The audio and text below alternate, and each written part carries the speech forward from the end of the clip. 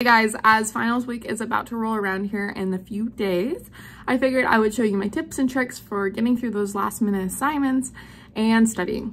I figure since I'm an upperclassman now, weird, and a grad student, also weird, I figure I might have learned something that could be useful to you. These are my tips and tricks, but first, a little update from this last week. It's snowing! Step 1, find yourself a study space. I have a desk, let me show you. It's very, very dirty. So step 2 is gonna be to clean it.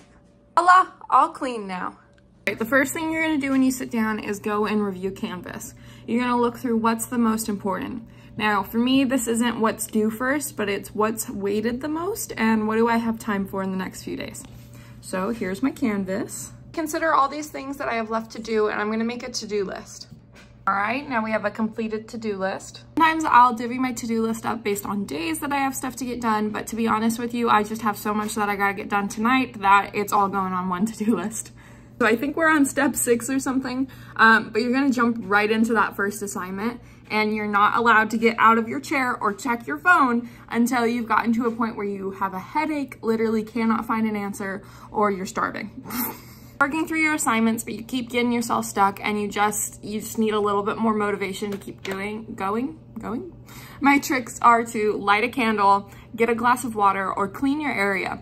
Oftentimes you just have to change something sensory, so smell, touch, what you're wearing even, and it can get you re-energized even if you haven't physically moved locations. Okay, so my last bit of advice, and this is really coming from an upperclassman, is that if you saved everything till the last minute or you just have super hard classes and you're trying to grind it out but you literally can't, just turn the assignment in a day late. Your instructors would rather you see you turn in good quality work than hear about you mentally falling apart, being burnt out, or crying on your couch at 2 a.m. Just turn the assignment in late. Of course, the very last piece of advice, do a happy dance when you turn something in. Reward yourself because you did it. Here's an example. Yeah!